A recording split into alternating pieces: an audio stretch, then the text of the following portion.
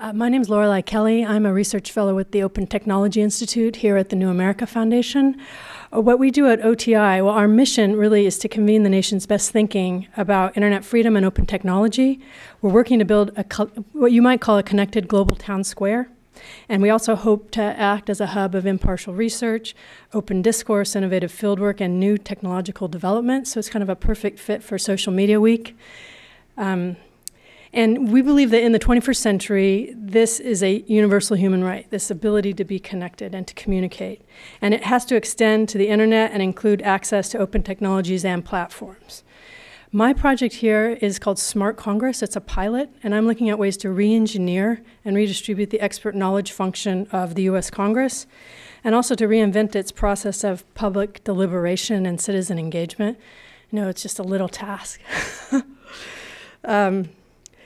So as we put out in the announcement, around the world there's just a profound shift that's underway where demands for self-determination are redistributing power from hierarchies to individuals and communities. Meanwhile, these old institutions that govern us are struggling to adapt to, and they often resist, these modern requirements of participatory government and inclusion. On the one hand, and this is very common in this country, big transparency movement. Transparency is increasing, data is abundant, but systems of public accountability are lagging behind. I like to say that we've reached sort of a transparency plateau. So what do we do with all this transparency now that we have it? How do we actually create mechanisms for progress that our institutions recognize and can act on? And what are the role that individuals can play in building the tools of modern governing, which are going to be redistributed? And right now we're in this big sort of beta test of what that's going to look like. And an important question for Social Media Week is, how is technology leveraging participation to build this new public space? Along with sort of this transparency plateau, I think we've also reached sort of a realization that just volume and mass don't actually change policy content for the better. And that's something that social media has done, is really accelerate and put benchmarks down for people's concerns and what they want represented. But we haven't figured out really how do we get that into the policymaking process. And so this panel today is going to feature experts and case studies from around the world. And hopefully we'll open it up relatively quickly for an audience participation discourse. And what I'm hoping that the idea here today is to get you to think about how you as an individual have more agency and more power to generate positive social change and solve these big collective problems than ever before in human history, really. I also want to point out something that usually doesn't get talked about in the same room, is that distributed power has both an upside and a downside, as does what we like to call disruptive technology, social media access. Individuals working together, accelerated by technology, have catalyzed huge changes from 1989 in Berlin to 2011, Middle East, North Africa. It's ongoing today. On the one hand. On the other hand, access to lethal measures are more available now as well. It used to be just, kamikaze pilots, suicide vests. Now we have everything from the AQCon network that's selling nuclear materials in a global market to Syria's myriad insurrection cells who have basically crowdsourced their supply chain for weapons and advisory capacity. I'd like to define social capital, because there's a lot of definitions of it out there. I'm considering it's relationships that exist in society that solve collective problems, and they're usually based on a history of collaboration and trust. So trust is key here. The United States and the DIY power here, and the reason I wanted to ask this about the United States is that I feel like this is a chance for us to see the United States in the scheme of things rather than as the scheme of things. And I'd like to take a different approach to this argument for or against American exceptionalism. So we're doubling down on distributed power in a couple of different ways. One is investing in disruptive technology like mobile technology for women, on the one hand. On the other hand, one of the biggest platforms we're investing in the military is drones and drone strikes. So how do we think about this? Well, phones build enough social capital to compensate for the animosity and blowback caused by increasing use of distributed violence. The fact that so much of Pakistan's public really intensely dislikes, if not hates, the United States. How do we compensate for that? Can we build a social capital accountability system to begin to better understand implications of distributed power? Is there something we could create that's an updated version of a policy tool, like a reputation impact statement? How about dignity mapping? How about empathy coding? Seamus, I'm counting on you for that. And civil society really needs to catch up fast. We need a platform or a security strategy for civil society that's global, because we need to nudge this critical mass of distributed power into a positive, life-affirming direction. One of the focuses for us here at OTI and at New America is for the increasingly, is to how to mend or bridge this increasingly obvious gap between individual agency and centralized power. In other words, we've seen a lot of democracy activists, we've seen the narrative change, but they're really disconnected from the institutions of governing. I mean, just this week I got a note from someone in Egypt who said that they're considering a measure to now nationalize civil society, so bring it under control, reconsolidate it. And in a lot of ways, centralized systems, the ones that we rely on, even the privatized ones, are failing to look out for the greater good. The government has ceded public obligations in some cases to corporations, and sometimes they're also inadequate. This is the case with access to spectrum and broadband. Seamus is going to talk more about that. And the one thing I wanted to point out is what we hope to do, and the reason I got these folks to come with us today, is that they really have a lot of on-the-ground field experience. In fact, if there was a fluffy heart cloud machine, I would turn it on right now. Or John, maybe we could airbrush some of them in on the webcast, because I really admire and love these people. I have gotten the chance to work with over a number of years, and I feel like the example they're setting and the work they're actually doing out in the world is exactly what I'm talking about, bridging this gap, doing it in a positive, life-affirming way.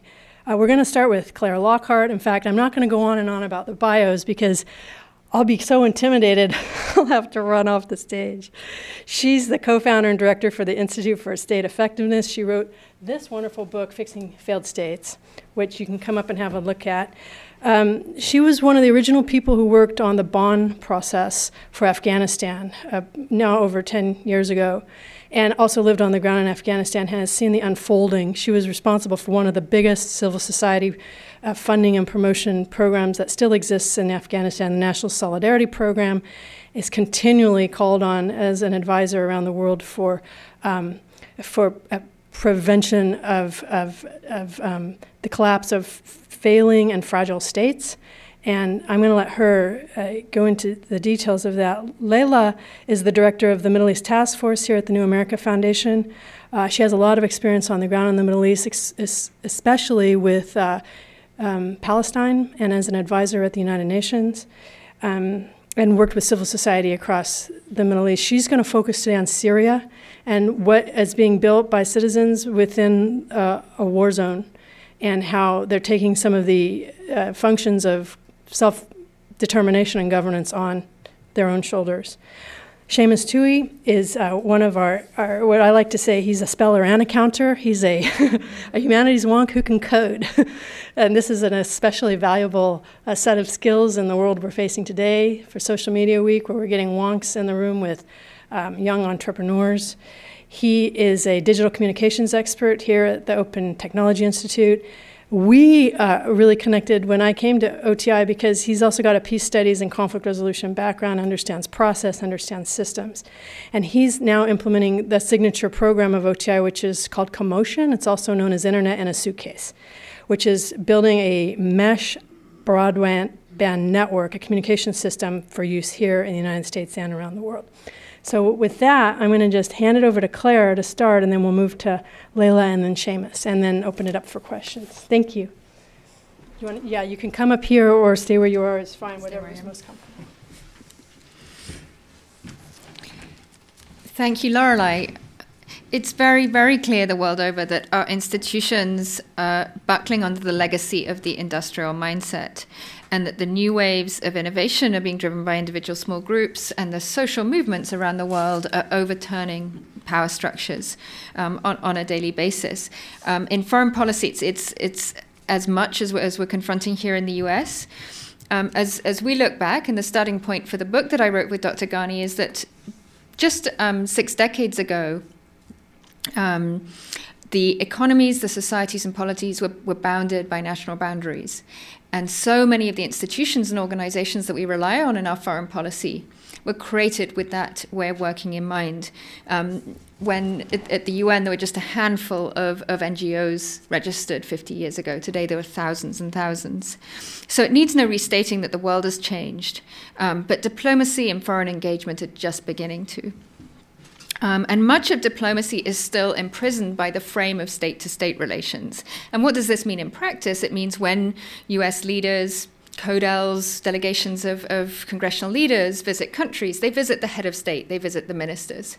But they don't seem to have the tools to interact with the broad spectrum of civil society and change agents across the government. We talk of whole of government, we talk much less of whole of society. It's the same for the World Bank. The client of the World Bank is the government. The UN is composed, as we know, of member states. Now, I get the sense, and part of our research work is going back to interview people who've worked at periods in the past, and what I just keep meeting 90-year-olds who've worked at different eras in US diplomacy, and they talk of a very different type of diplomacy when it was about the science-to-science community and the education-to-education community. So I do think there's a lot that we can look back to in our own past.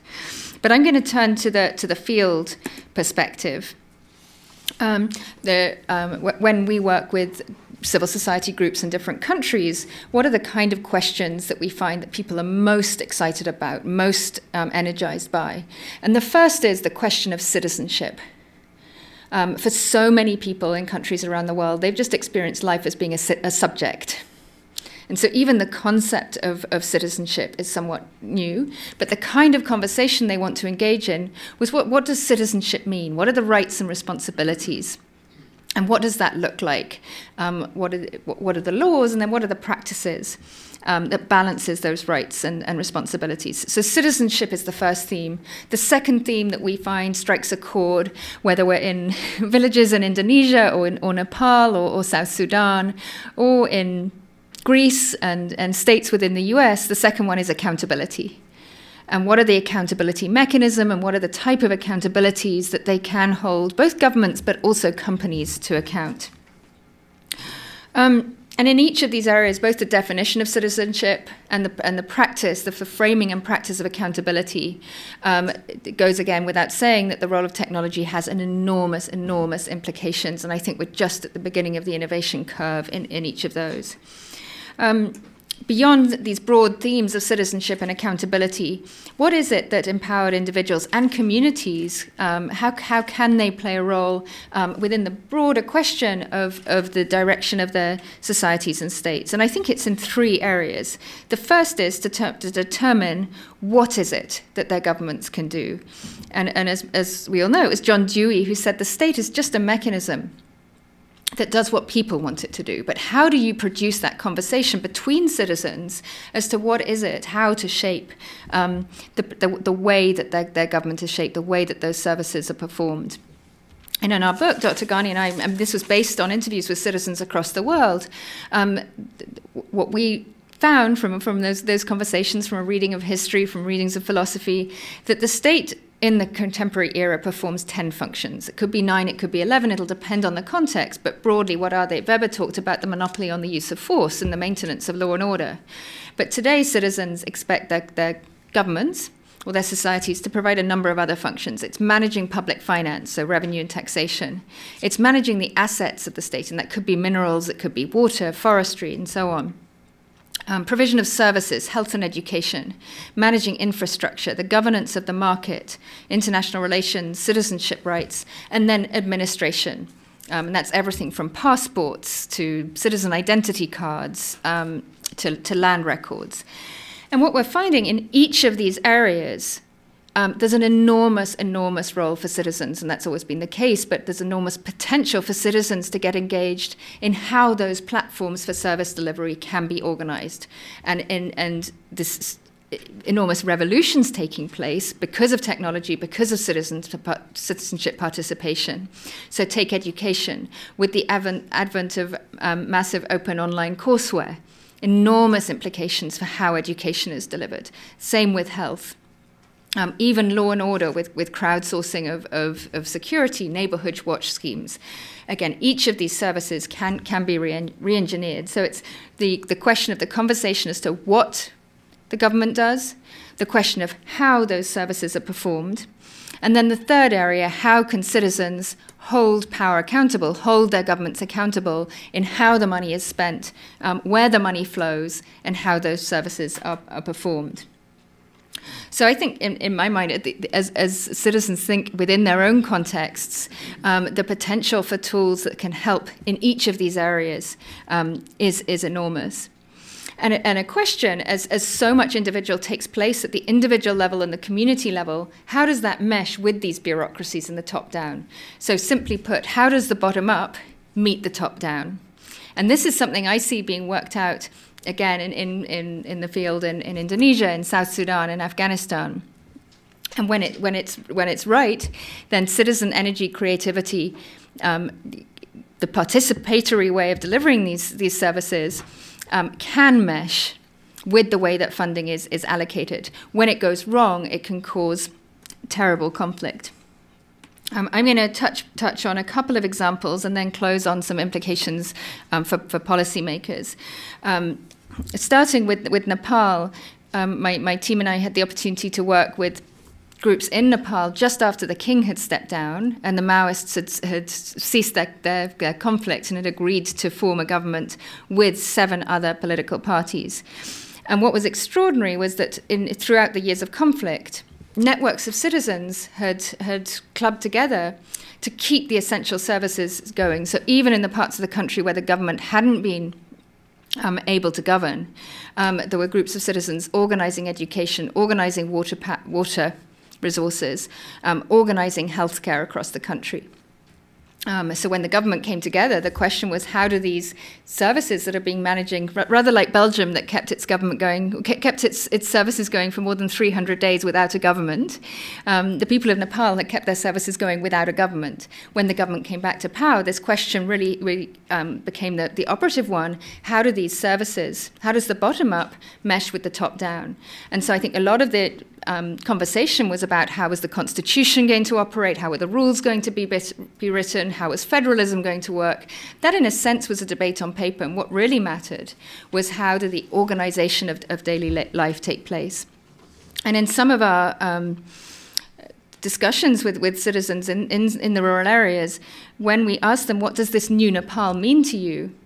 They said citizenship. But what does citizenship? It was actually the physical card of citizenship. Because unless they were recognized as citizens and were given their card, wouldn't enable them to have access to a whole range of benefits, services, schools, and so on. In Afghanistan, I'll talk about the National Solidarity Program. The traditional approach to aid and delivery of aid, I think, as many of us know, involves giving contracts to either big companies, to UN agencies, to NGOs. And what tends to happen is then there's a sort of trickle down. And the big companies subcontract to slightly smaller ones and smaller ones and smaller ones. The big NGOs subcontract to little NGOs. And by the time the money is trickled to the places where the people live in the neighborhoods and districts, a tiny proportion of that funding is available. And then it often tends not to be programmed. A decision was made in a capital city thousands of miles away that this money would be spent on X. The villagers need Y. It's too bad. They get X. But hundreds of millions of dollars is sometimes wasted in the process. The question was how, from a design perspective, do you turn that on its head? And so what was created was a system that gave a block grant and the decision rights right to the village. The village had there were 3 very simple rules. The village has to have a village council. They choose how to have it. 99 times out of 100, they choose to have a secret ballot election. A quorum comes together to decide on the project. They post accounts in a public place. This is now operated in 28,000 villages, and it's not alone. There's a similar program in Pakistan. There's a similar program in Indonesia, and there are other programs like that in different places. What this did was create a framework for citizen action and decision making. The state was involved, it set the very basic rules, and it allocated the funding, but beyond that, it got out of the way. Now, in a sense, that's an offline framework for community action. I think one of the really interesting problems, and there are people working on it, is what kind of technology, what kind of tools, what kind of apps, now people have mobile phones, can exist to empower and mobilize this program further. I'm going to close with a couple of sort of almost questions and reflections for how the US interacts overseas. I think first it's to move beyond whole of government to whole of society and open up, it's already happening, but open up increasing challenges for the scientific communities, for the tech communities, for the education communities to interact with each other and to move beyond a paradigm of state-to-state relations. The second is the aid complex. I think the US taxpayer is being shortchanged. Enormous sums, and well, comparatively amongst the budget, they're much smaller than people think. And I think every penny, every cent is worth it. But the US taxpayer and the beneficiary communities are both being shortchanged because there are far, far more efficient ways of delivery, of partnering with communities that avoid this multiple chain of contractors with so much waste in the way. And I think an alliance between the tech communities and the design communities, and thinking not just on a village-by-village basis, because scale really matters. Solutions have to be scalable. But there exists huge potential for bringing innovation, design, and technology together for a new model of foreign assistance. I'll stop there. Thank you, Claire. Leila is going to go next. Sure. So I've been asked to speak about Syria, and it's a privilege to be able to do so because I'm going to tell a story of Syria that is not commonly heard in the media these days. We see a lot of violence emanating from the country, but there is another part of events in Syria that tell a more hopeful story. At the same time, given the conditions in the country, we can say that any effort by citizens to claim power for themselves and to self-govern is really an experiment and a work in progress. And for me, when I look at this, the situation in Syria and examine it in detail in terms of how Syrians are responding to the contraction of their government, and a situation of widespread violence, we see that there are many lessons that can be learned and issues that arise that are very common to transitioning states, but perhaps slightly more complicated in the Syrian context because it is a country very much deeply in conflict. So before I tell you about what is going on in Syria in terms of efforts at self-governance, I just want to paint a little bit of contextual background. Syria, unlike many other countries in the Middle East and North Africa that went through an uprising, like Tunisia and Egypt, was an extremely centralized state. There was an absolute autocracy, and power was concentrated in the hands of a single party and the president. And there was no independent institutions in Syria. There was no judiciary that was functioning. It was essentially a corrupted agency producing decisions either per corruption or per the decision of the state.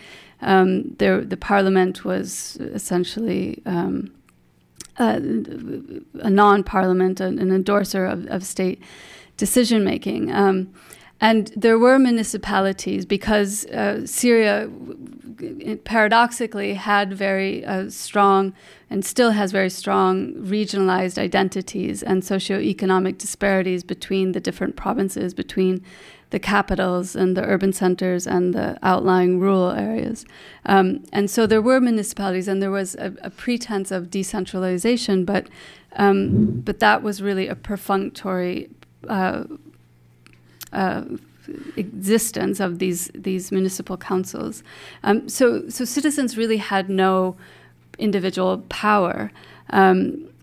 and the repression in Syria that the state used repression like many other states in the region, but at an extreme in an extreme fashion. There was no civil society in Egypt, in Jordan, in Palestine, in all of these countries of the region. Except the Gulf, we see remnants of civil society at different strengths and levels, but. In Syria, there were individual dissidents, but no NGO movement. There was very little international presence in the country. There were maybe 3 or 4 international NGOs operating, and they did so under the control of the government, which had a say over their budget, actually, power over their budget. And any attempt on the part of the Syrians to create a movement that would be inclusive of more than just individual dissidents was met with repression and died either dramatically and suddenly or over time because of arrests and detentions and inability to really build a movement. And finally, Syria is a very diverse place with many different minority groups. Assyrians and Kurds who had their own language and their own historical experiences, but who were denied the right to speak their language and exist in public as Kurds and Assyrians. Yet in their homes they had that identity. So and then the state was controlled by a minority faction, the Alawi, which drew on their history of oppression in Syria to justify their exclusive form of power, and they aligned themselves with the majority population through mercantile, corrupt networks. So the system in Syria was one of tight control, really a very diverse society, but one in which people didn't understand the diversity. And they didn't have any identity outside of the state, but yet they didn't see themselves represented by the state. And there was a high level of disaffection, but an inability to organize and claim citizen activism. The internet was tightly controlled. There really were no avenues or outlets for activism. That's why when we saw people rise up 2 years ago, it was a bit of a shock for many people who thought that essentially it took a lot of bravery on the part of Syrians to face down the brutality that continues until today. So what have Syrians done in terms of organizing themselves and in a context of not having any institutional experience at engaging as civil society, without clarity on what is to come of their country, and in a context of increasing conflict and factional fighting? Initially, Syrians rose up and were demonstrating in the streets. They organized local activist committees, the Tansakhiyat, which were essentially about recording demonstrations to show the world that Syrians were actually speaking out against the regime and seeking a revolution of their state. And also recording the crimes of the regime. And that was a very linear process, and one in which social media was drawn on, and this was an effective tool. And we've seen Syria as being one of the newest examples of where social media is really driven, has been a driver of a revolutionary process. The Syrians also organized themselves into revolutionary councils. And of course, this is a limited aspect of society, but the revolutionary councils consisted of former and new elites that were intending to provide strategic directions to the revolution, but which I think effectively served as intermediaries between people on the outside who wanted to provide equipment and money to activists and this process of revolt. And so essentially serving as an intermediary between the activist committees and the outside funders. And then as the state responded with brutality and violence, people gradually organized themselves into relief and medical committees. So we see that that this initial stage of organization and community-based effort in Syria was driven largely as a method to activate the revolution, to get messages out, to conduct advocacy, and to ensure sustainability and to meet the needs of the people via the relief and medical efforts. Now, over the past year, when there was when the Syrians adopted a strategy of insurgency against the state has begun to contract. And so there are certain parts of Syria that are considered liberated territory, areas where the rebels are controlling. And these areas are not huge swaths of territory, and it's not an entire province that is liberated. In no part of Syria is there connected villages and towns under one province that is liberated. These are pockets of liberated territory where rebels control the inside of the town, but which they are surrounded by the regime, and they continue to be shelled. But because the regime has contracted and the government is not functioning, people have had to respond to the needs of citizens by doing self-governance.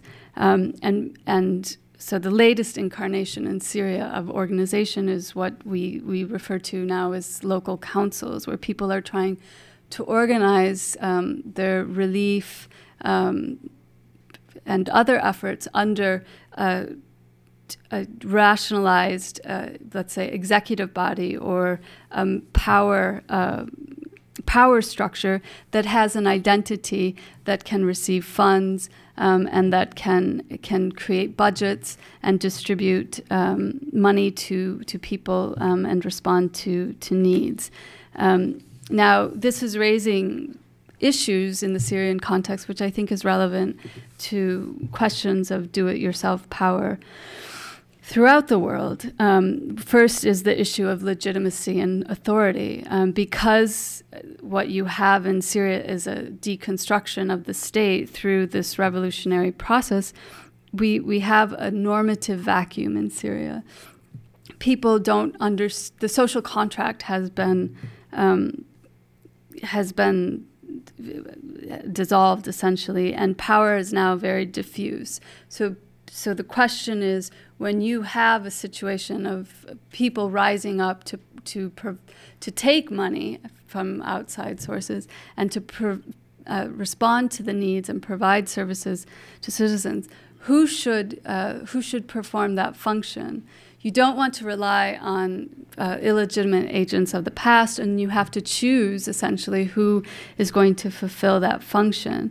And you see debates within these local councils and contestations. I mean, people are asking, is it traditional authorities, religious authorities, or business elites who will perform this role?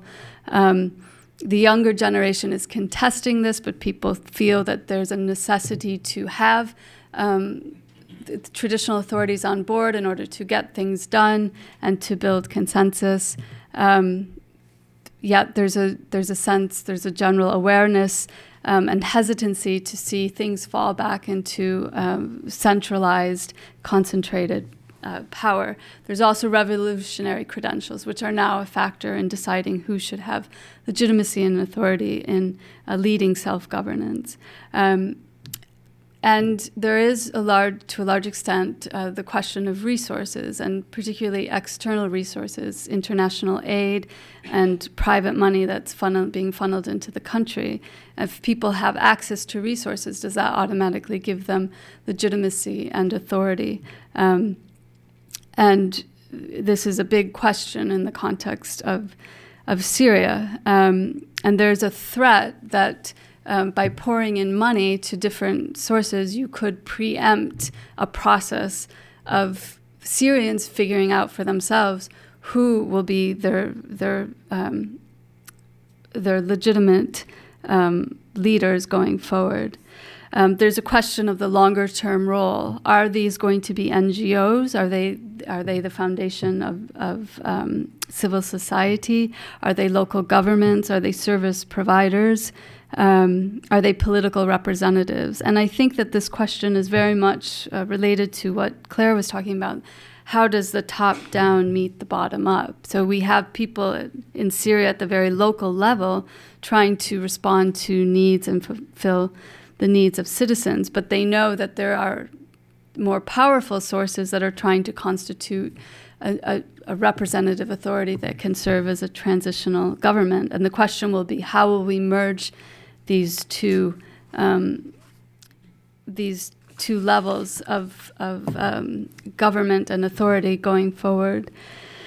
Another question is timing. When are societies ripe for self-government and community-based initiatives? In Syria, the security conditions are making it very hard for people to sustain organizational efforts. And with massive funding coming in, that means that we could potentially see a distortion of power and authority when that was, people trying to latch on to elements of centralized elements or entities, people that have some sort of that are known to outside forces in the context of chaos. And I want to say a little bit about social media, because I realize that there's a technical interest in the audience, and then I'm going to be quiet. But social media very much played an important part in the mobilizing of Syrians and mobilizing of citizens in the Arab Spring, but it's also playing it's also being manipulated by different forces. You see people utilizing Facebook in order to establish themselves and to announce their existence and to gain resources and donations from outside forces by putting up a Facebook page, by posting a YouTube video. It's a way of saying, I'm here, but then that creates a competition that's being played out on social media. And in some cases, unauthentic Facebook pages or YouTube videos are causing confusion about what's really happening on the ground.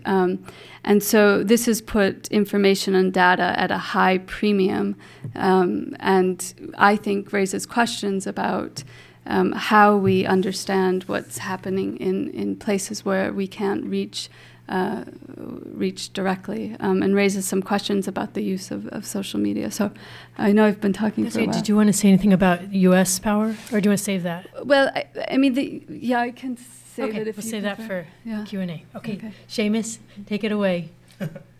I feel really fortunate, actually, to be on this panel, because usually I talk to technologists, and so it's very much so a focused conversation about a tool and its abilities and its capabilities and its drawbacks, and you miss the way that people use the tool. And especially talking about power. I'm going to tell the story of Commotion, which is the project I work on that Lorelei was talking about, more from the human perspective today. And so excuse me if it seems a little bit rambly, but the building of a tool, when you talk about its development and its growth, and Commotion is very much so a growing project, really does rely on the way that people use it, the way that people come up with innovative uses for it. And Commotion specifically kind of lives in this seat of distribution of power. Commotion is a tool that comes out of essentially infrastructure, the internet. In many areas, in the first developers on Commotion were working community wireless networks. The idea being when the internet can only reach the outskirts of your town or the center of your town and you want to spread that use out, you can put up a wireless router, the same one you have in your house, which is a little bit more powerful, and beam that signal, share that signal, and others can then take that signal and rebroadcast it. It gets a little slower every time, but you can branch out what would be one pipe of internet to a town all over a countryside, let's say. The people at the very far outskirts would get minimal internet, but they'd still get access. And as we know, all over the world and in America, the disparity between those who have access to the internet and access to the resources on the internet can mean a whole world. Where the education perspectives, the ability to apply for grants. In a lot of places, if you want to apply for welfare or get on social services, you have to go on the internet and apply. So just that bare access is very important. So Commotion started out as a toolkit for these community wireless access. It became very clear, though, in areas where there is repression and oppression, when the internet can get shut off at any moment, when there is that internet kill switch, it becomes even more important to be able to use those tools you develop, the social networking platforms you develop to talk to your neighbor. I mean, I text people in this building from 3 cubicles away constantly. You realize that these tools are powerful even here, even without access to someone all the way across the world. And so the project was envisioned to create a secure way when everything goes dark, when the internet goes out, to be able to communicate across a city or within a township, or even just us in this room. I see multiple cell phones out right now. And Commotion is built to help us so we could text each other right now without a cell phone network or the internet or wireless. And as it evolved, we saw some really interesting things. One, we built test beds here in the US. Now, Commotion runs on wireless routers. It runs on Android cell phones. It runs on Linux, Mac, PC, a series of different platforms. So I can get out my laptop, and it'll jump and talk to a router, which will then send the message to someone's phone, and that phone will then send it on to the next computer, bouncing that signal, bouncing the message that I'm sending, either to the nearest access point to the internet to then be used through the existing infrastructure, or to the next person who I'm trying to reach. As we put up these test beds, we realized that people had amazing ideas for the use cases of Commotion. No longer was it just this tool that could help you get that last mile access. It was also a tool to provide your own services. I could run my own Facebook here in town and not have to worry that they're going to advertise to me and sell my data and collect it and give it to the advertising companies. Or maybe I say, oh, well, my leg hurts a lot today and my insurance skyrockets. This is a parasitical future tense, obviously, but it is something that we worry about when we deal with privacy and security and individuals' ability to communicate using these new innovative ways to communicate. And so there was actually a community in Red Hooks, which is over in Brooklyn. And they came to us and they said, you have this great technology and we'd really like to use it. But we had test networks and we were still very much so in development. And we pointed them to a grad student who was doing some really interesting work on these kind of local applications. And Jonathan, who actually now works for us because he did such an amazing job working with this community, the Red Hooks Initiative. He worked with the community, he talked to them, he put up a router on one of their buildings, and he built a local mapping application. A lot of people describe it as the Sims meets, oh gosh, what is that called? Is it a HIMSA? No. It's essentially a mapping application where you can pinpoint on an event or an item onto this map and say, I'm going to have a party here, or, you know, this street sign is broken, so that the city can find out what's broken, what's working. Over time, he added in a bus scheduler because the Red Hooks area only has one bus, and it's never on time. So if you follow the actual schedule, you're not going to get your bus on time. But now you can go up on this local router, it's all hosted at a school locally, and say, well, when's the bus going to run? And it'll show a little image of this bus plodding along 30 minutes behind schedule as it moves through. All again, working with the community to find their needs. Another one of the first apps they put into place was a spotter for illegal search and frisks. In Red Hooks, it's a big problem. A lot of people being stopped and frisked. And there's no way to collect that data. It's all word of mouth. Well, I can't believe this happened again. I was walking down the street and just randomly got stopped. And so out of community need grew a local application, something that doesn't need to be broadcast all over the world. Transparency is less important for, well, I'm having a barbecue at my house, or they really need to fix this street sign, my mail never arrives anymore. And over time, they put together a really innovative set of applications. And then Hurricane Sandy hit. And almost all of Red Hooks went out.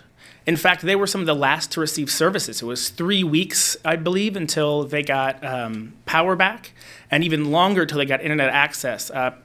I see Preston sitting in the back. Tell me if I'm wrong with these dates, by the way.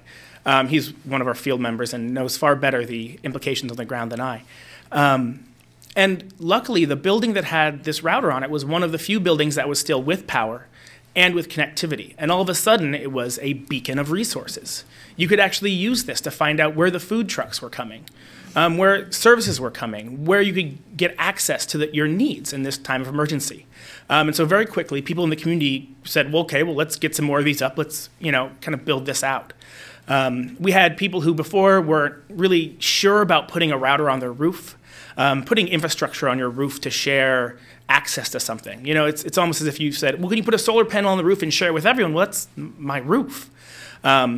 And the emergency opened up something that was really beautiful, which is that people realized that, well, the router is about clock's radio worth of power every day. So sharing internet connectivity for the charge of pennies a week is almost nothing. And all of a sudden, Red Hook's got 1, 2, I believe they have something like 6 to 7 routers now, spanning out all over Red Hooks. It was the primary infrastructure. And there was no centralized control unit. And talking about that bottom-up meeting the top-down, luckily the internet is an open architecture. We know how it's built. It's very easy to interoperate with the internet. That's why it's such a boon, and there's so many wonderful tools on it today.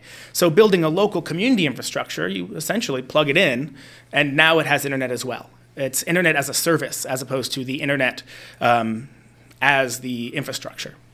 And so I don't want to go on too long because, again, going deep into a technical project, I'd rather have the discussion open up.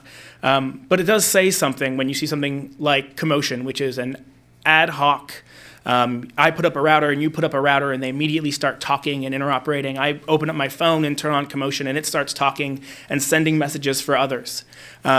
It allows for a distributed infrastructure of information and communication, if any of you have ever been in an emergency or been to the Super Bowl, not a single cell phone works anytime anything interesting happens. Because everyone gets on their cell phone and goes, did you see that? And everyone's call drops. Because it's only profitable to build infrastructure for the median.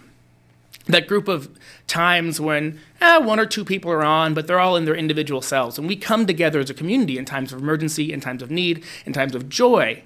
Those systems fail. But when we come together in times of emergency and joy, all of our devices act as infrastructure. It allows us to come together as a system itself. And it is only, again, one example of this distribution of power. But even though we're building this tool for international use, we're building it for these situations when there are malicious acts of destruction of communication infrastructure, when people are actually turning off our ability to communicate because they want to manipulate the way that we see the world. The uses outside of even our own here in the US have been phenomenal. And they've taught us a lot about what it means to take control over your infrastructure and kind of take power in that sense. And that's it. I want to say where there's some commotion signals in Washington, D.C.? Oh, yeah. We actually have we have 2 community-led networks here in D.C., actually. We have Columbia Heights has a network, as well as Mount Pleasant also has a network, 2 separate networks. And I believe the hack space here in DC also has a lone node waiting for someone to connect them. So if you live between the hack DC space and Columbia Heights or Mount Pleasant, please let us know and we'll help you put a node on your roof and we can finally get these communities connected. It would be kind of fun. Thank you. I'm going to go ahead and open it up for Q&A because I see people in this audience, some from NGOs and some from institutions, that I think will really be a lively conversation. We've got a microphone coming, so Will's going to hand it to you. Go ahead. Thank you.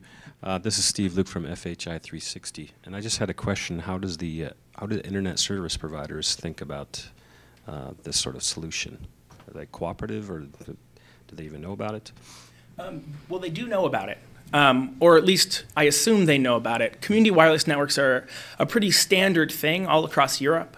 We have GuiFiNet, or we don't have GuiFiNet, but there exists GuiFiNet, which is in Spain, 9X, which is in Italy, Athens Wireless Mesh Network, which is actually created out of a need for connectivity to the internet when there was such spotty connectivity. Obviously, over a series of islands, they were getting internet for days at a time, and so they started building up. It was actually and no offense to them, a bunch of geeks in that region who said, well, I can build an antenna that can go from this island to that island and this island to this island, and have built up kind of, again, internet as a service where they download Wikipedia every day when they finally get connectivity. And so these have been happening all over the world. Cape Town, I'm not going to try to list off all the networks I know of. And essentially, mesh networking, which is what we do, it was the standard for the internet, for wireless connectivity at least. It was ad hoc networking. It was abandoned because it's not nearly as quick as when I just go directly and have central authority leading to central authority so we can funnel all the traffic. But it really is an unanswered question.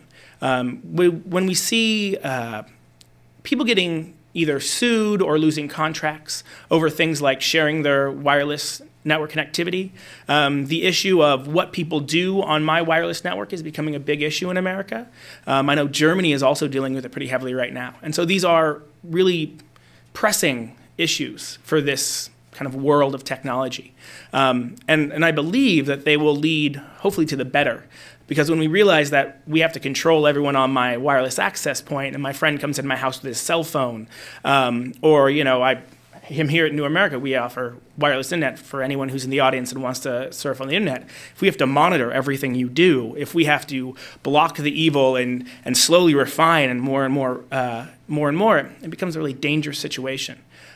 So there's a lot of, and I mean, we saw with SOPA and PIPA, people love their connectivity and they're willing to fight for it. So it is, again, kind of a coin flip right now. We don't know where it's going to land, hopefully for the better. Or else, my last couple of years have been for naught. One thing that I wanted to actually ask Claire to clarify a little, just because we have a diverse audience, is the evolution of this notion in the U.S. government of whole-of-government approaches to intervention and engagement, and how that needs to be sort of recalibrated and rethought. Because I remember 10 years ago, I was on the whole of government bandwagon, which is you can't just go in with the military. You need to bring in the diplomats. We need to sort of coordinate this at the same time. White paper after white paper came out of presidential directives on interagency coordination. and it hasn't worked that great for the most part. So could you just clarify what that means for our audience? Because it's a really important stage in the evolution of the U.S. government. Certainly, and I speak to this as an outsider and observer, but from what I've witnessed, and sort of picking up where Lorelei left off, I think the impetus to create whole of government solutions rather than sort of unilateral solutions was entirely understandable and presumably only a good thing. And sort of it's probably started with the military. Probably is the first to understand they can't act alone. And from my experience of talking with members and leaders of the military, they're saying, we're not good at economics, we're not good at agriculture. We need people alongside us or instead of us. We don't want to be doing this. And so the need, where the US is engaging in another country, to have the State Department at least alongside was imperative. And then I think even the State Department realized, well, we diplomats, we're not good at agriculture, so we want the Department of Agriculture there. We're not good at understanding how to build a judicial system. We need the Department of Justice there. So very quickly, the whole of government grew. And what I've witnessed is it's proliferated. And then the how do you coordinate amongst these different actors? Again, an entirely understandable process, but I think, and it has a lot of good to it. It brings a diversity of perspective, of capabilities. But I think what it's done is created a very bureaucratized process and a very government-led, perhaps sort of top-heavy process. And I've seen this in practice in some cases. Let's take the dialogue between the US government and the government of Pakistan. So the Pakistan government will bring all of its ministers. The US government will have all of its departments. They'll have probably a very productive discussion about how Pakistan is going to generate electricity, to invest in its agriculture, to upgrade its education systems, and so on, which is in some senses was a very productive discussion. But I think what it did is to elevate the state-to-state part of it at the expense of having a broader dialogue between different segments of society.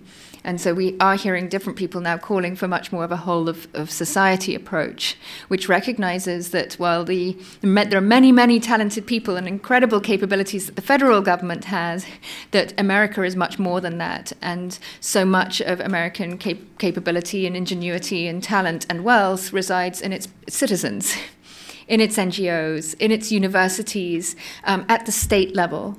And building these ties of, I've heard some people in so many countries saying, we don't want your government, we want Apple, we want Microsoft, we want Google. It's bringing those different elements of American society, American power, to the table in the right way. Now, that itself could become very unwieldy. So what are the channels and what are the right ways to do that? And I think that's where some of the examples from the past I've seen, for example, when South Korea was establishing itself after its war many decades ago, one of the most productive programs seemed to be actually organized by the National Academy of Sciences, which brought actually technologists, people who understood science and technology, to work with the scientific community within South Korea to ask them, what kind of technological capability do you want to train your next generation for? What kind of industries do you want to develop? And we all know what happened in South Korea. It was incredible, but I think a lot of that came from something called the Korea Institute for Science and Technology, which came about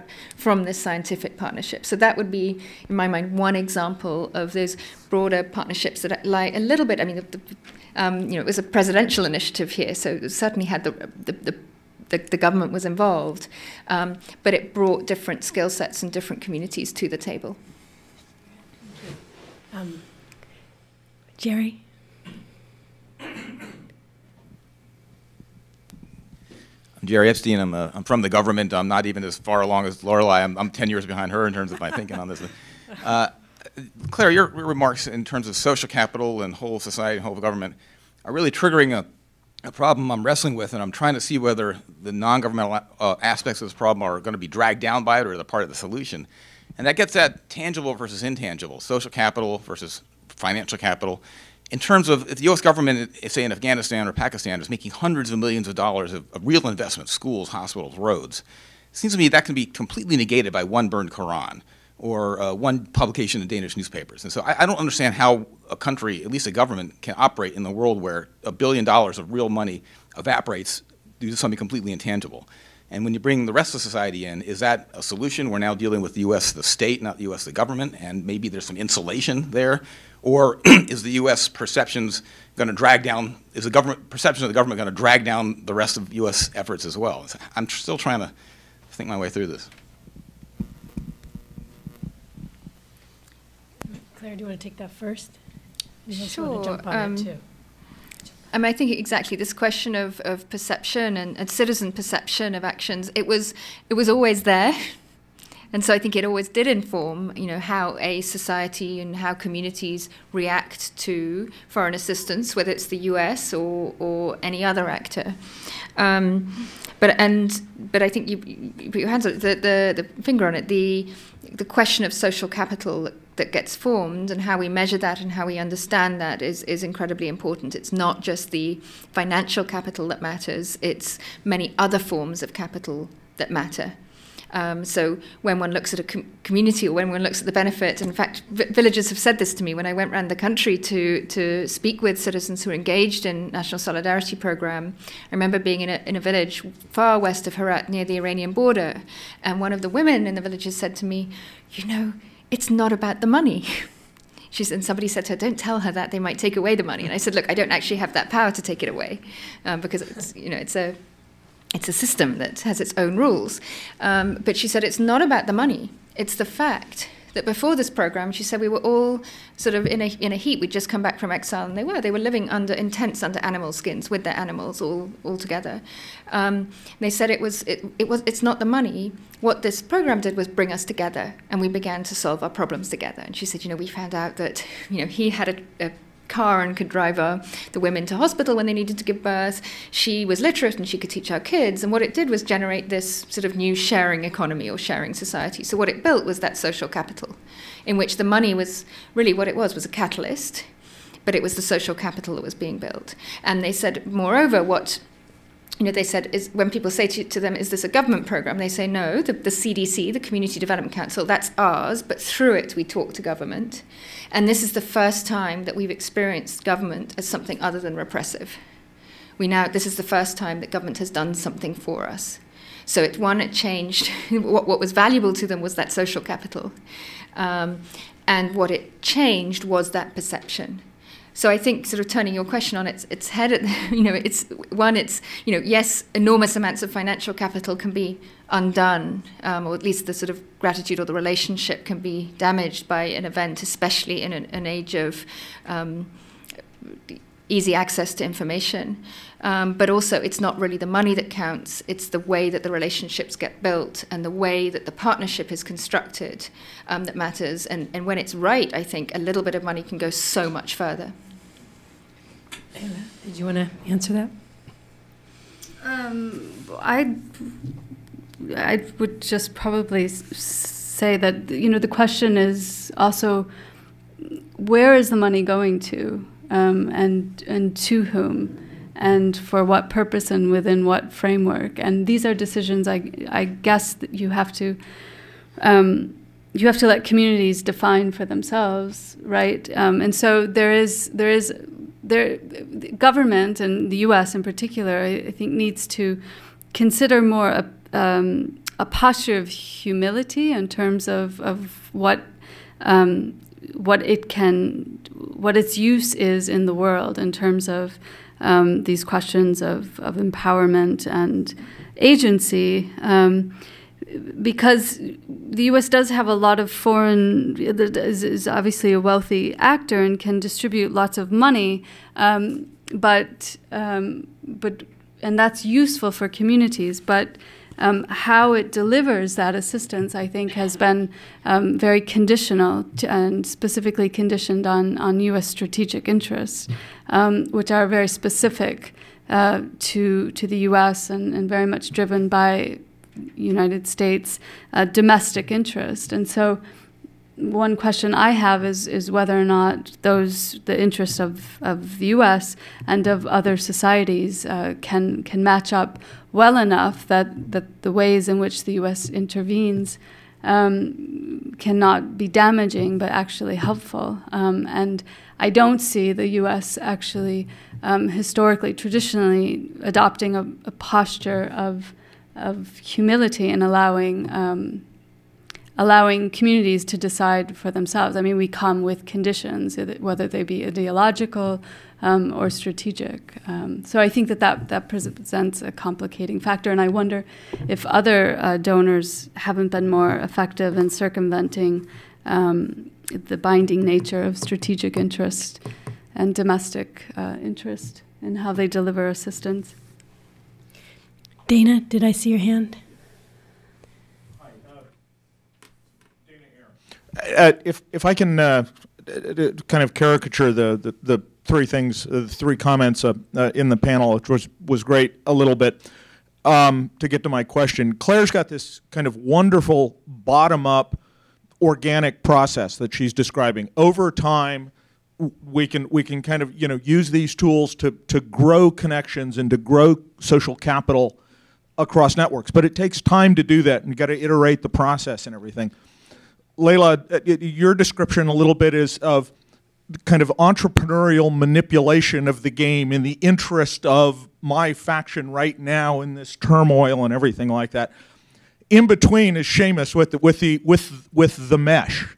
So my question is, where we want to be is clearly kind of in Claire's growing of social capital, but the challenge is the one that Leila, that you showed, right? I mean, everybody's going out and using these tools. They're using them like marketers use it to get their interest pushed. How do we use these tools in fast-moving, contentious, disputed problems to build the social capital and the network and the bridges and everything that Claire describes and that we all understand at some point we need in these challenges? Oh, goodness, I thought I asked hard questions. Thanks, Dana. Do you want to go for it, Seamus? I'll give from the middle ground. Yeah, the middle ground, the tools perspective. I think that, you really hit the nail on the head with the fast-moving bit. I think that a large part of this is making sure that the institutions, the tools themselves, and the use of the tools and the way that we understand the tools, whether they be digital tools or social tools, exist before that fast-moving situation. When there is crisis, it's no time to build a committee. It needs to exist beforehand. And I think a large part of that is distribution of knowledge and training, because when there is a crisis, those 5 people, the elite, the best people who you want to have on the ground to do this, aren't going to be there. There are 2 of them are going to be on vacation. One's going to be injured. Like it's never going to be that wonderful situation where the 5 guys who are prepping for 20 years are there. It's the people who they've told, oh yeah, well if you want to restart the pump over here, you just do this and do this and this. That's the guy who's going to get to the pump. If you want, it's a lot like so when I was a youth, when I was in school, they always took the top kids in the class and they gave them extracurricular and like teaching on how to be in the be a part of local governance and the like.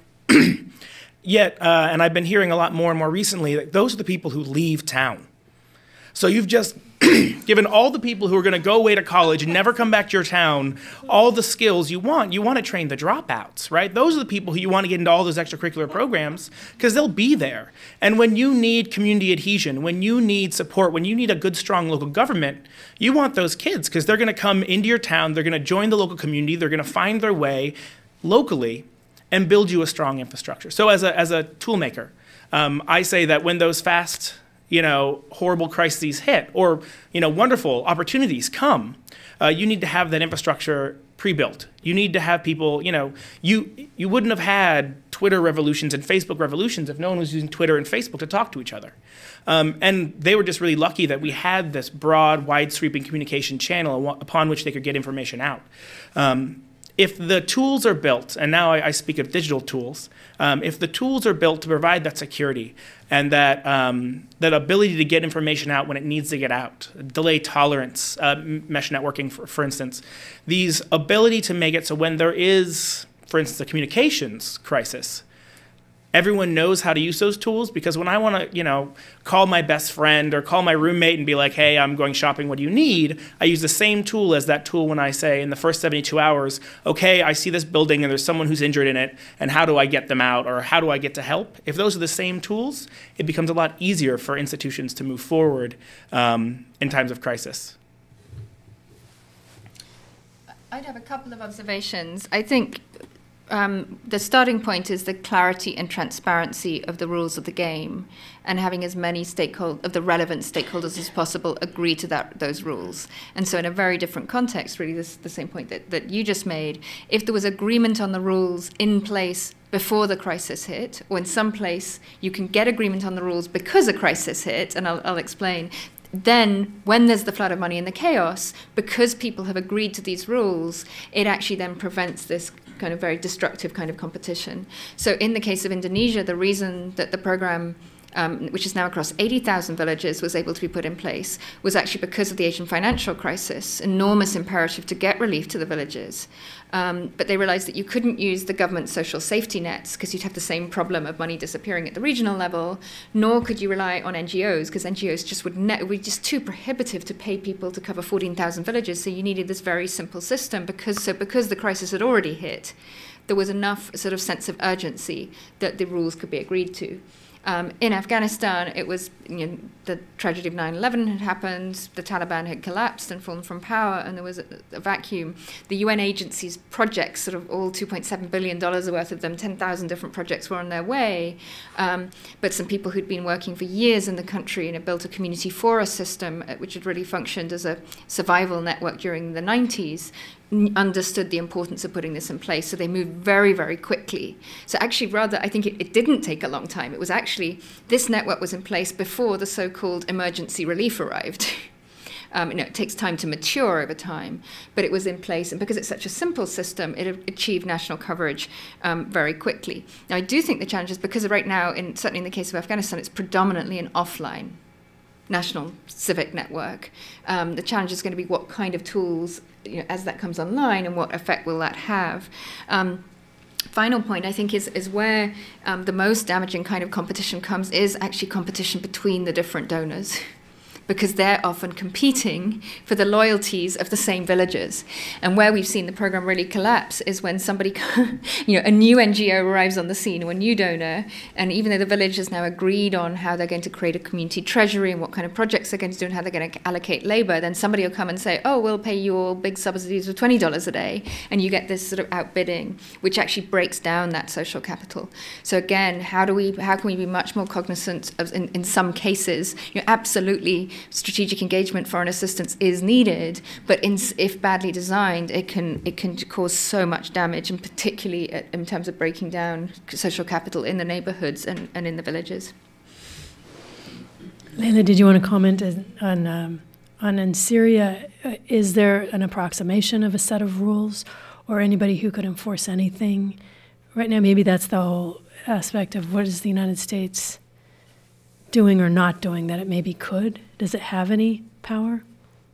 Well, I think, as I tried to allude to, there is this process of questioning ongoing, which I think is healthy and surprising given the circumstances under which Syrians live. I mean, people in the country are raising questions about who has the right to take money from outside donors and what projects that money will go to when they don't have enough bread to eat. They don't have food. They're hungry.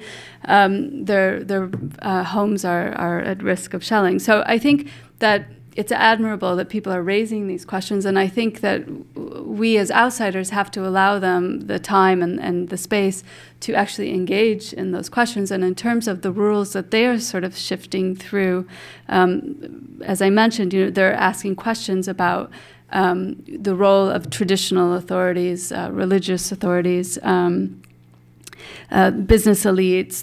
They're raising questions about technocrats. I mean, there is this sense amongst Syrians that apolitical technocrats are the ones that can actually deliver, and meet needs of transparency and accountability. But then there is a lack of capacity, and there's also a sense that technocrats don't have the political pull or the weight, the social capital to move decisions forward, and people are very suspicious of people that had power in the past. So I think that there's a debate that has to go on, and in having that debate where your prior social construct and this whole state has been evaporated, I think is a very hard process, but one that cannot be rushed. And so I think timing is a big issue. And I think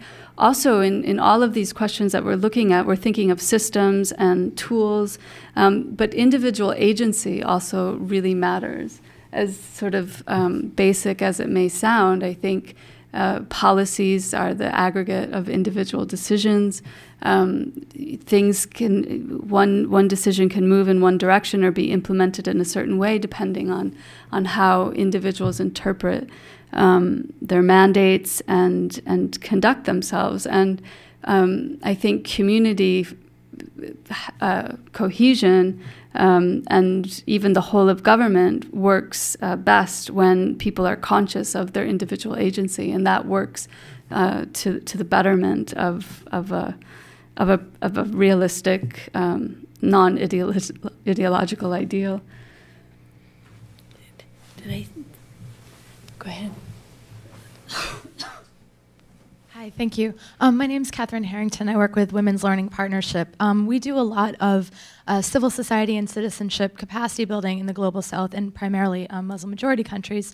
And one of the challenges that we face in trying to do this, particularly when using social media tools, is we find that in many of these countries you have kind of an elite group or young urban educated group that are leveraging these tools, and they're speaking with the international community, and that's incredibly powerful and important. But in looking at how to make that bridge between the activists on the ground that have access to these tools and to the international community, and then the grassroots populations, particularly when you have a kind of post revolt period where these tools were leveraged incredibly well for mobilization, but now we need to get to the real thorny, tough work of democracy building. So I don't know if you guys have any examples from your work that kind of speaks to that, making that connection, or just your thoughts on that challenge, and particularly with women too, that tend to be less have less access to these tools. Thanks. I can give you some examples from the research I've been doing just in the U.S. Congress. I mean, the transparency rules that have passed in the U.S. Congress over the last 2 years have been transformative.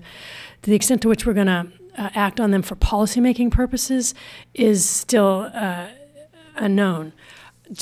I think what you're talking about is evident in, and I can only really give you the perspective here on the ground, is what I call sort of mass and volume, is this tactic of making a lot of noise, getting something on the radar screen, shutting down legislation. Same thing happened in Egypt.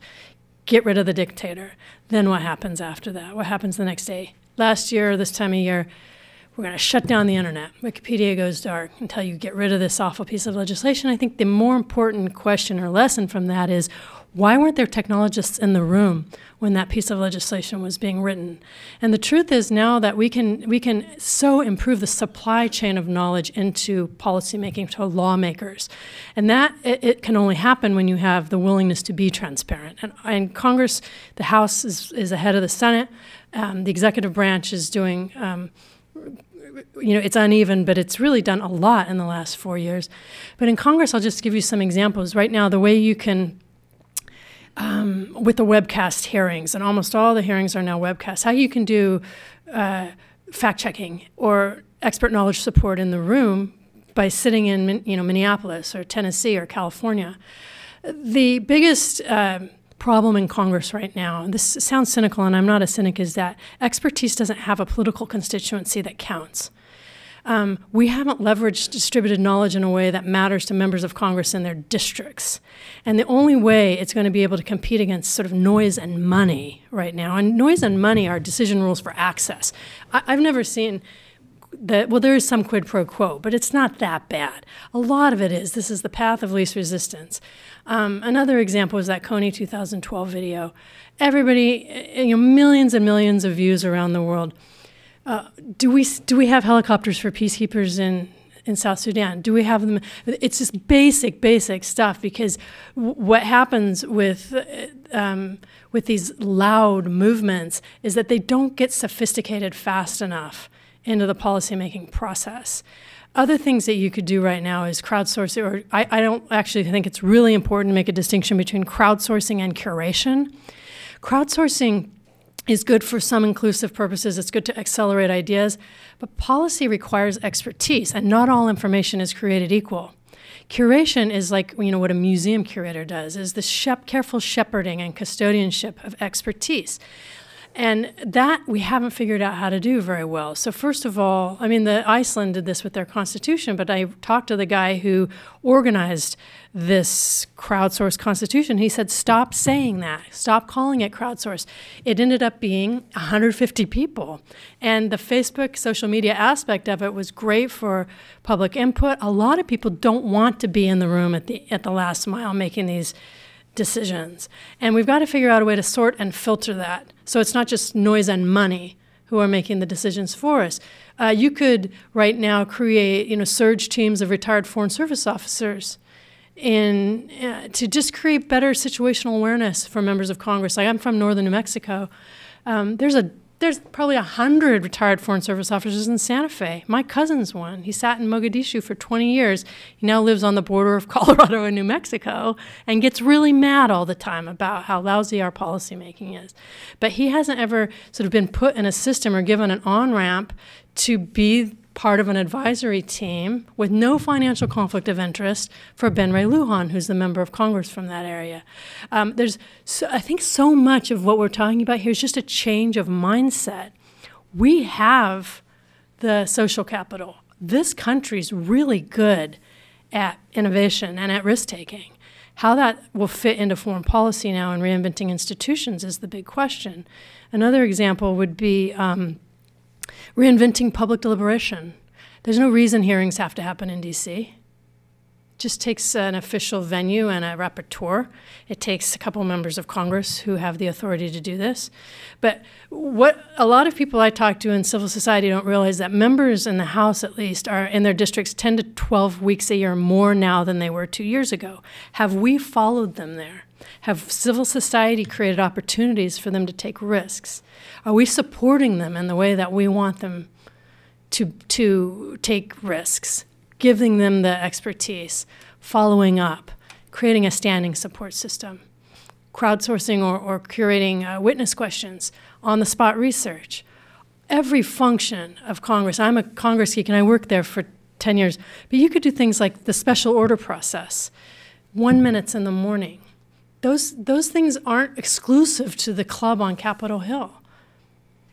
And I think the more transparency comes up and the more people are able to map influence of purchased access, the more sort of cartel-like our system has become as a private market for influence, the more people who have not been participating fully in the process need to get involved. And I see this in academia all the time. They're just not in the room when they need to be, and that's not a problem anymore. We solved the timing problem. And I think the corollary of the countries I work on is very parallel to what Lorelai's described in the US and what you've pointed to, that there is often a bias towards the capital city, and there's a super empowered elite, and it's especially the division has become particularly marked given the access to internet and phones, the divide between urban and rural, between rich and poor. And I think one of the questions is then exactly what are the means to ensure, to compensate for this and to get out to a much broader range of voices from across the country geographically, to different constituencies within the women's community. And I think that requires, good old-fashioned social science of mapping the stakeholders and understanding what the different categories are and which are the excluded communities and who are the people excluded from voice because they're not online or because they live in remote areas or for other barriers that mean that that their voice isn't heard, their voice doesn't count.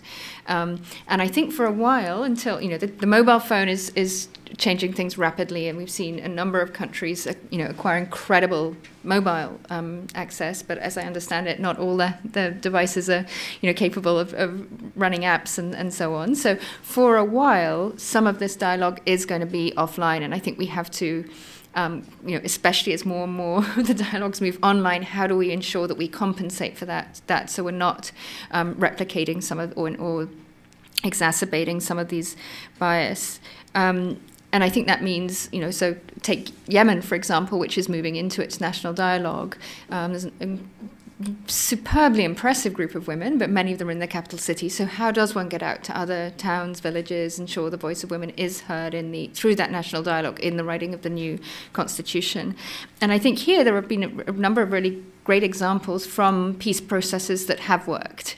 The town halls that were held around the country in Colombia, the way that South Africa managed its process after the end of apartheid, which really took the dialogue out to rural areas, ensured that it was really inclusive.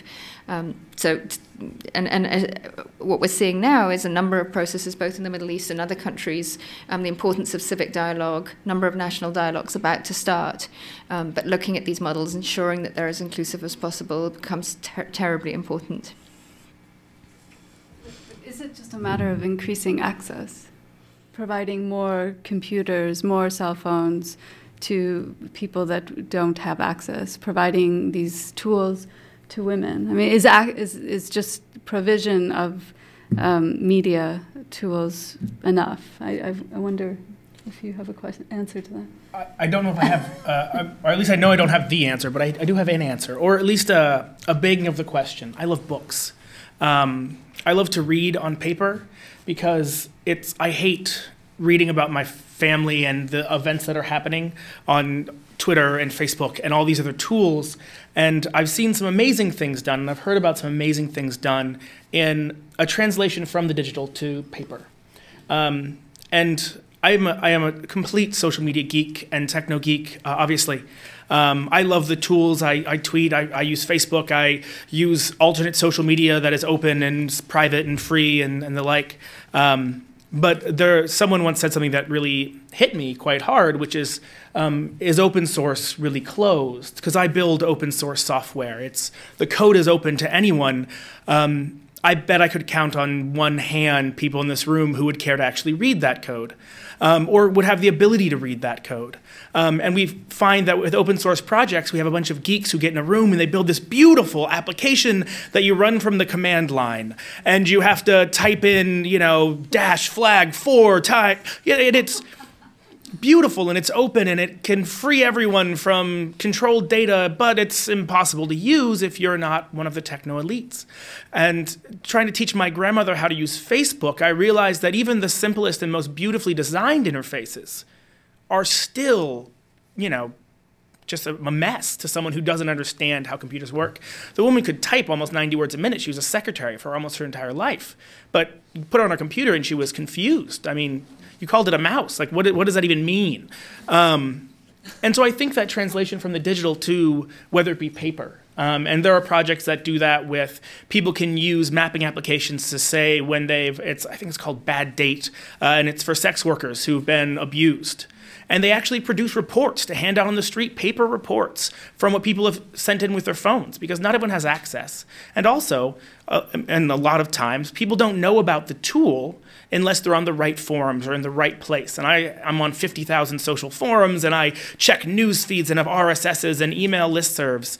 But I get one email from my mother that has a video of a cat, and I always watch that cat video because I care about my mother. That's the only way she's going to send it to me.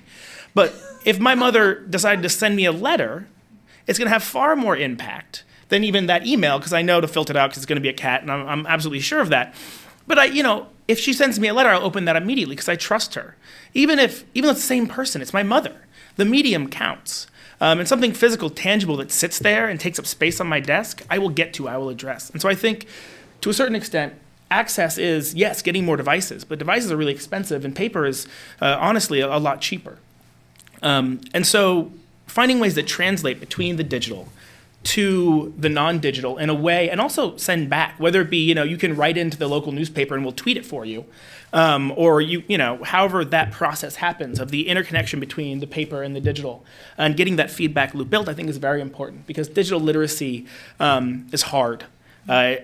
Access is very difficult. I mean, digital disparity is giant, not just because computers are hard to use and because they're expensive, because a lot of times there's no need or no known need.